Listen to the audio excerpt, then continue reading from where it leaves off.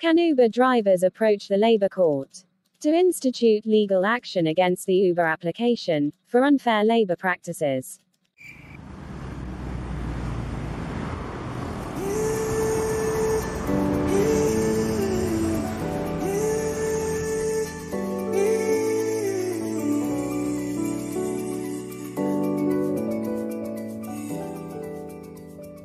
That will depend on whether Uber drivers are independent contractors or employees.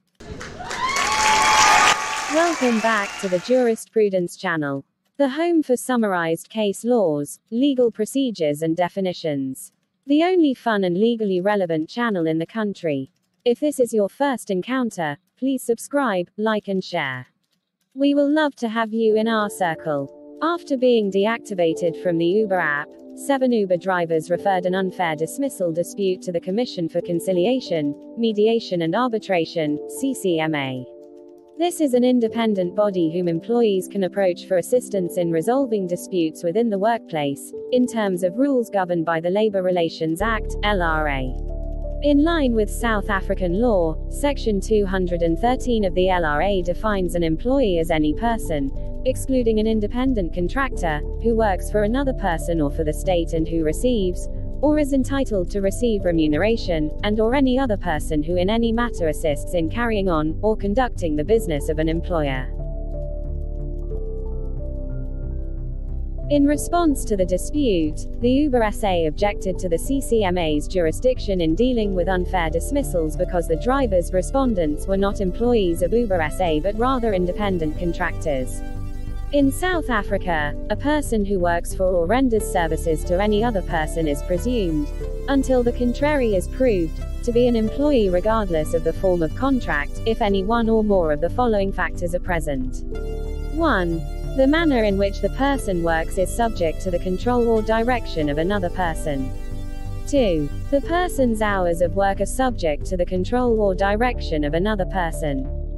3. In the case of a person who works for an organization, the person is a part of that organization. 4. The person has worked for that other person for an average of at least 40 hours per month over the last 3 months. 5. The person is economically dependent on the other person for whom that person works or renders services. 6. The person is provided with tools of trade or work equipment by the other person. 7. The person only works for or renders services to one person. The Commissioner, in light of the mentioned factors, held that Uber SA drivers are employees, under South African law. However, this arbitration award was reviewed and set aside in Uber South Africa Technology Services Pty, Limited versus National Union of Public Service and Allied Workers and others.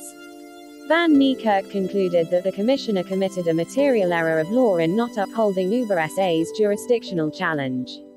Due to the fact that the drivers conceded that there was no contractual arrangement between them and Uber SA. He further held that the Commissioner made a mistake by not appreciating the distinction between Uber BV and Uber SA as 2 different legal entities.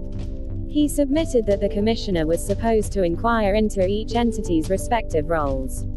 There you have it.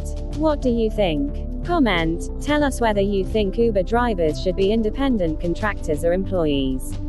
Take care. This is the Jurist Prudence channel. Forever your law buddy, until the jury do us apart.